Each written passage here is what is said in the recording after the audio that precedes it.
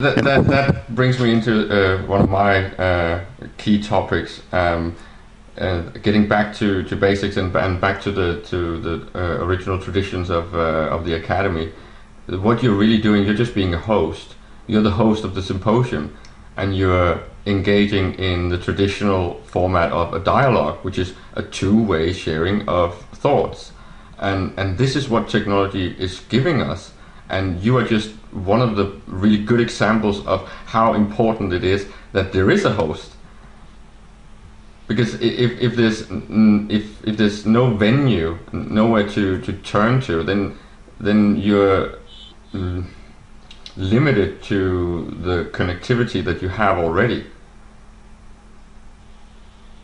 Well, that's a very good point. Very good point.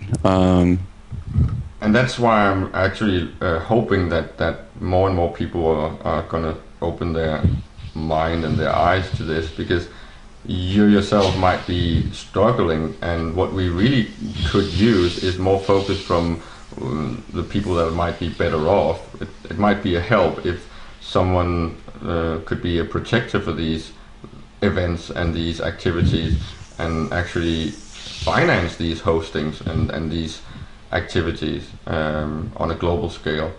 That was just a yeah.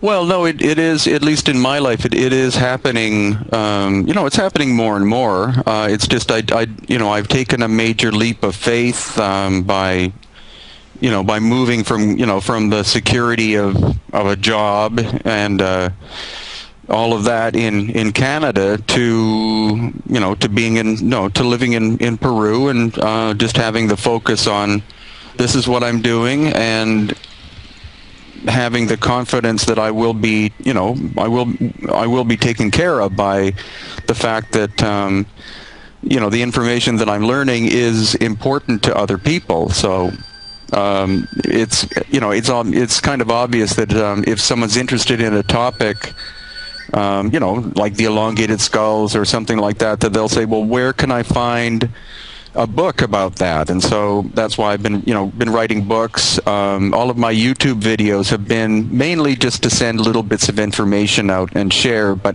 it's also been fundamental for for me practicing with video, so that I can make my own documentaries at some point, or if I become involved with a film crew, like for example, I'm in the Ancient Aliens TV series. I was able to watch the director, the cameraman, the sound man, and see how they coordinate each other.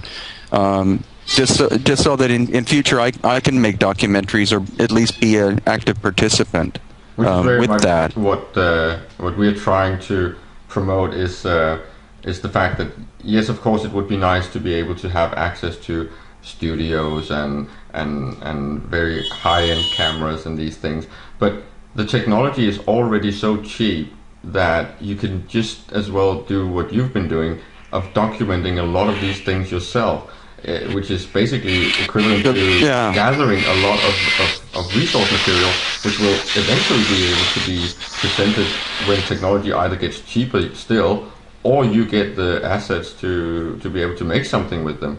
And I think everyone should really start thinking more about copying that attitude that you've been doing, and just go ahead and do it.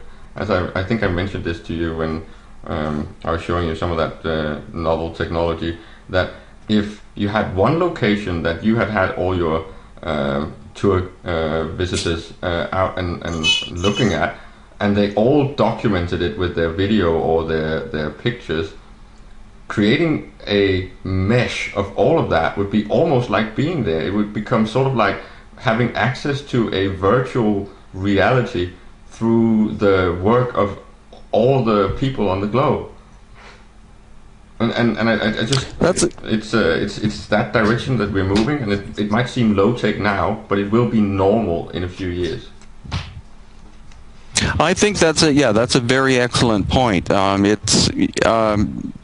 It's wonderful to be able to to travel into the Amazon jungle, or it's wonderful to be in the mountains and things. But what I found, even through my dialogues on Facebook with people, is I know people who are for example, grandmothers who live in northern Scotland who are fascinated with what I do, and they don't have the physical capability to leave, so they get to.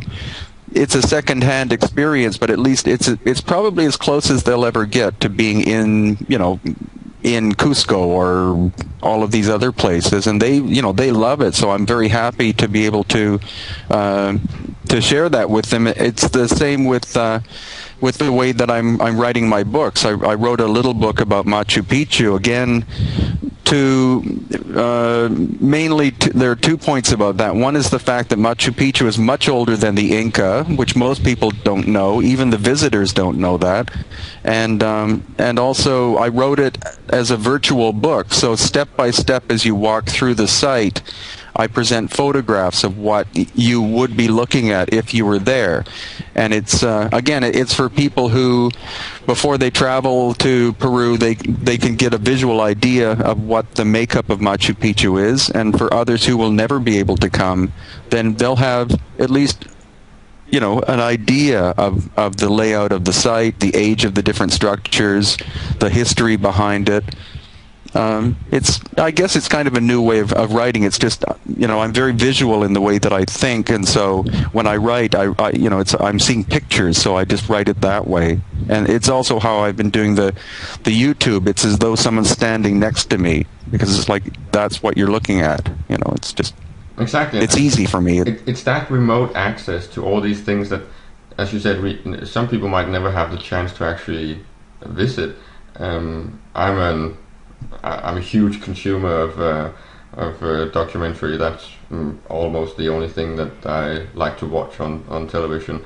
And a lot of these places all over the globe, no one will have the time or the finances to ever go to all those places if they have the passion for it. So giving them access to a sort of more hands-on experience is just going to make so much difference in humans' lives.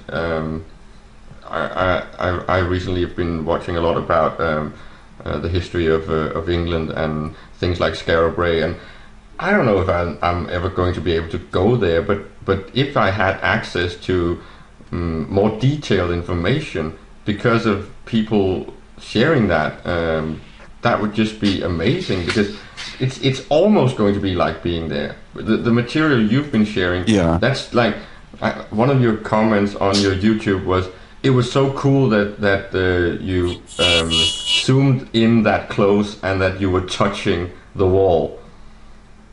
And that's really what it's about. It's about the feeling that that's actually almost you doing that. That's what you would do if you were there. Well, that's a good point, and but especially with the elongated skulls, I've been, now that I'm assistant museum director of this small museum that has the largest collection in the, private collection in the world, I'm able to actually take them out of the case and look at them. Whereas if you go to a national museum, they're behind glass. You can't really get, when people ask for physical details, you can't get close enough to look at them, and if you want to, then it's like, well, where's your degree in whatever, and fill in all these forms and bribe me or something, and it's too much, and I think the same thing with making documentaries take, in general, take too long. With the technology we have now, I'm actually happiest when I can film something and post it on YouTube the exact same day, so I can say, this is where I was today, look, this is almost, it's not live, but it's like 3 hours ago I saw that, and it's like, oh, wow, people love that it's and in terms of environmental issues and civil rights issues and all that sort of thing, it's also very important, because you can say, today in Tunisia it was this, I was there, I saw that, and it doesn't go through you're not going through the filters of CNN or any of this stuff. It's like, I saw it. If you like it, great. Exactly, and it makes it so much more authentic. And I think authenticity is going to be a huge part of the change that we are looking at in the future. I wanted to backtrack a little bit and get you back on the whole general thought of lost knowledge and your work with kind of like experimental archaeology, because what I'm seeing right now is that many of these things are being picked up by laymen. It's not the professional, because they don't have enough time. And it's just, what have you been focusing on in that area with rediscovery, and what have you found that you didn't expect to find? Well, I think the thing is that the more that I'm able to do this, the more I'm able to connect with people who are focused professionals. And so, a great example is, of course, is with in Egypt, was when Dr. Robert Schoch was brought by John Anthony West to look at the Sphinx. And John Anthony West was very, I think, important at that point, and still is. But what he did that was so important was that he said, "You're a geologist. Look at that and tell me why there's so much erosion on that Sphinx." And of course, the Egyptologists, who have been trying to be experts in everything, which they're not, and I'm not trying to make fun of them. It's just that they're trying to be engineers and architects and religious, religious experts and all these different expertises, which no one human being can do. So Robert Schoch simply looked at that and he said, water must have done that. And so it's like, okay, you're a geologist and that's what you say. There's been no water here for thousands of years. Well, that's the point. And that's when the whole idea just went boom. It's like, oh my God, the Sphinx might be 10,000 years old. And it's because they brought in him as an expert. The same with the author of the Giza power plant, Christopher Dunn, who's an engineer, and he looks at certain things and he goes, that looks like a machine did that, because I work with machines. So gradually, that's what I'm finding, is that I'm able to be in contact with different experts, and I can ask, because I can't answer the questions, or it would be stupid for me to try to say, well, it's this, I think that's so really what it's about. It's about the fact that someone is doing practical work. I think it's the practicality.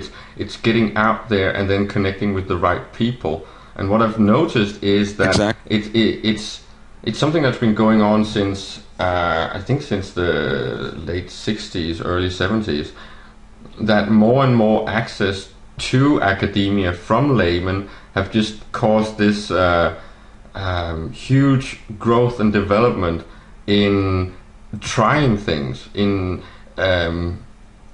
reenactment and in experimental archaeology.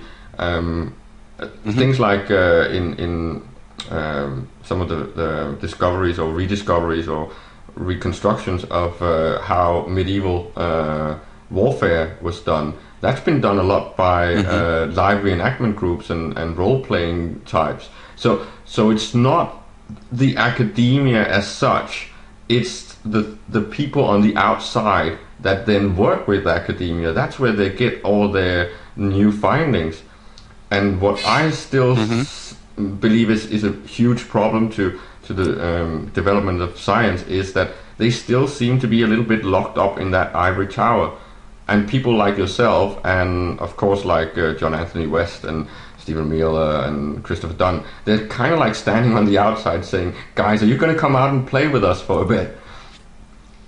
And exactly. No, that's exactly it. And as you mentioned, I've been following these developments in so many fields, and I think that it's so vital that the people that brought this change about also do like you do and become beacons or focal points, or call it hosts, to the whole activity.